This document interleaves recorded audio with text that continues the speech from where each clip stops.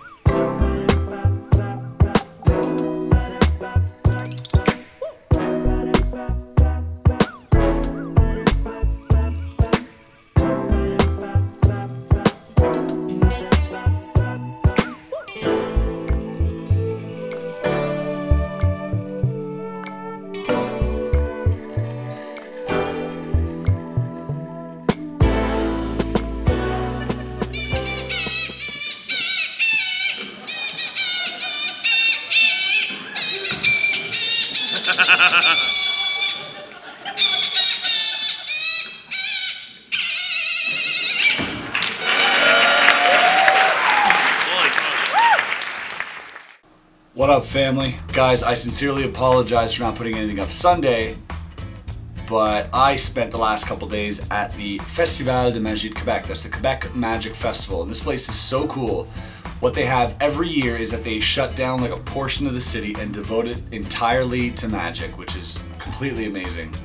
And during that time, you've got shows going on in every sort of pavilion and theater, street performances, and at the end of all this, a grand gala where they have a magic competition, they have famous magicians performing, and it was just a really great time to A, hang with friends, and B, see some really sweet magic. I will definitely be back next year. But to make up for it, I've got a pretty cool product to show you guys today, so just one product, because the rest of the Shift episode of this week is going to be a little bit of a surprise. Now, I apologize in advance for the shoddy audio, but the content is pretty good and I'm sure you guys will enjoy it. Before we get into that, let's announce the winner of last week's contest, and that winner is... Get a drum roll. Zachary Carter. Congratulations, Zachary. Hit us up on Facebook, so facebook.com/Murphy's Magic Supplies. Send us a message with your info and we'll send that out to you ASAP. To win this week's effect, simply like this video and comment below what you thought of this week's episode, and I will choose one of you guys to take home this week's prize. Good luck. So this week on the deal we have, I kind of tore up the package here, so sorry about that. This comes actually complete, it doesn't come ripped up. This is Switchup by Magic Tao and Danny Weiser. So, you know what? Without further ado, let's get into a quick performance I did for the camera. A little bit of an Instagram video, and we'll talk about the product after this. Let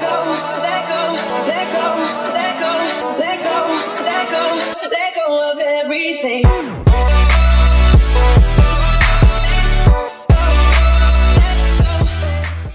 So that was a very quick performance of Switchup.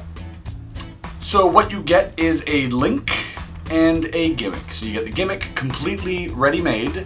You also get a few items that allow you to make more of these gimmicks, and they also teach you that on this link, which is great. The gimmick is pretty resistant. I played with it probably for about an hour non-stop and it's still going strong, so no worries there. Should it break, once again, they do teach you how to make another one. This is a pretty practical effect because it can be added to any card box, and they also teach a method where you can actually hand that box out afterwards, which is pretty cool. Now what I did isn't taught on this link, but once you get this, you will understand the concept and will be able to do that yourself. There's so many routines that you can do with this. So other than revealing a card or revealing a name, you can change, like I did, picture to picture, perhaps take an object out of a picture, put it back in, or just anything, maybe an obscene word of some sort for absolutely no reason. That could be funny. But basically, yeah, this is a pretty cool visual gimmick, obviously. There is a bit of a discrepancy when handling it. You do have to hold the box a little awkwardly, and that, you know, kind of hurt for me, but I did make it work, and I'm sure you guys could too. So I pretty much enjoyed Switchup. I love visual products. I think they're great for if you're doing Instagram videos, YouTube videos, Facebook, whatever, this type of thing, but this one actually could work in the real world as well. So whether it's online you're performing or for real people, I think this one would go either way. So check out Switchup by Danny Weiser and Magic Tau. So guys, I kept it short and sweet, and just so I can save some time for this interview I did with the one and only Wes Barker. If you don't know who Wes Barker is, he's not only one of the funniest guys I know, not only one of the greatest college or comedic magic performers I know, he's a genuinely good dude, and I thought it'd be funny if we did a little interview together. So once again, I'm sorry about the audio. I didn't have a mic or anything, so we were in a Starbucks and you're getting all the background noise. Forgive me for that, but I swear if you listen closely, it's pretty funny. So guys, I hope you enjoy it. I hope you enjoyed this episode, and stay tuned next week for another edition of The Shift. Have a good, I was gonna say have a good weekend, but it seems like we're already Labor Day. So have a great Labor Day, guys. Enjoy, and we'll see you next week. Peace.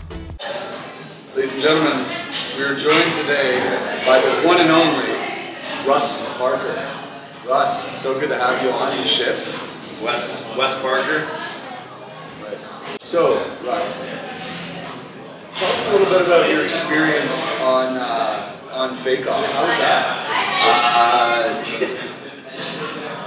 I was on Fake Off. You heard it here first. Tell me, where are you originally from? Vancouver. Right, but originally. Vancouver. Yeah, your nativity, quite obviously, you know, there's some ethnicity going on. We just really want to know where your culture's from. England. Exotic. Yeah. So, Wes. Yeah. That is your real name. Tell us a little bit more about yourself. You were captain of the rowing team. Nope. You had no. I don't know. Was that you gave me those notes? You gave me those notes? That's some bull. Some bull right there. We're here in Quebec City for the Quebec Magic Festival. What show are you going to be performing this week? I'm performing this year to support good buddies. Right. So you're not a magician? Well, I'm a magician. I'm just not performing at this one. So you're not a working magician? Yeah. Well, technically you're not working. Not so working. You're not a working magician. Not today. I'm working like in a couple days. Go sugarcoat it. Yeah. You're touring right now? Yeah. Where are you touring? Next stop Halifax. And then? Straight back home. That's a short tour. What's the Wes Barker experience? The Wes Barker experience. Right. And tell us about that. Yeah, it's one of my tricks, one of my favorite tricks is I get to take my clothes off when I beer can out of my underwear. Magic. Not exactly magic, is it? Well, there's like still another can in there. There's a few cans. Oh, you got birds in your show too? Yeah. No. Yeah. I'd like to know a little bit more about how you got started in magic. So how did that start? Just had a boring job, so I bought some books. Just learned. It sounds more boring than work. Yeah, no, it's good. Okay. It's a pass the time. What kind of books? It's like some card magic books. So you do a lot of card magic? Not anymore, a little bit. Why would you buy never mind. So instead of talking about all the failures, let's talk about some accomplishments. That's a success. This is really it's a good thing. I'd like to know the good That is stories. a good thing. Making a couple rounds. You know, all the tragic stories for TV works, the drama, but like let's hear about the good stuff. Well, I feel Penn Teller Fooler. Right. No, I know that. That's a good thing. Right.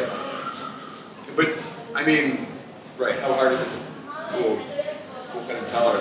Well, yeah. Some people find it harder than others. I guess. Right. That's what she said.